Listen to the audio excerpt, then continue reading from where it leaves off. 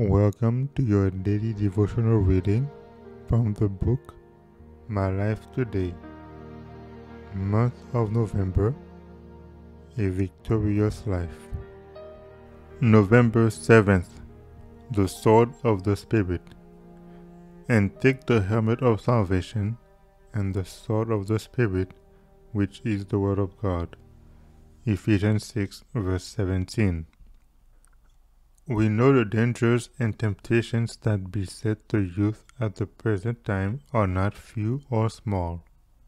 We live in an age when to resist evil calls for constant watchfulness and prayer. God's precious word is the standard for youth who will be loyal to the King of Heaven. Let them study the Scriptures. Let them commit text after text to memory and acquire a knowledge of what the Lord has said. And in trial, let the youth spread out the word of God before them, and with humble hearts and in faith seek the Lord for wisdom to find out His way and strength to walk in it.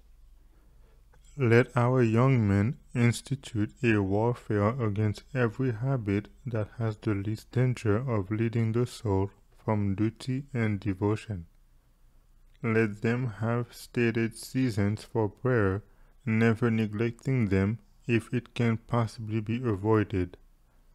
If they go out to battle with their vicious habits indulged as before they profess fellowship with Christ, they will soon fall an easy prey to Satan's devices.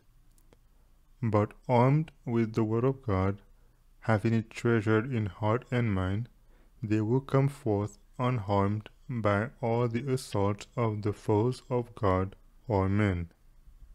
In the name of God, lift your banner for truth and righteousness, the commandments of God and the faith of Jesus.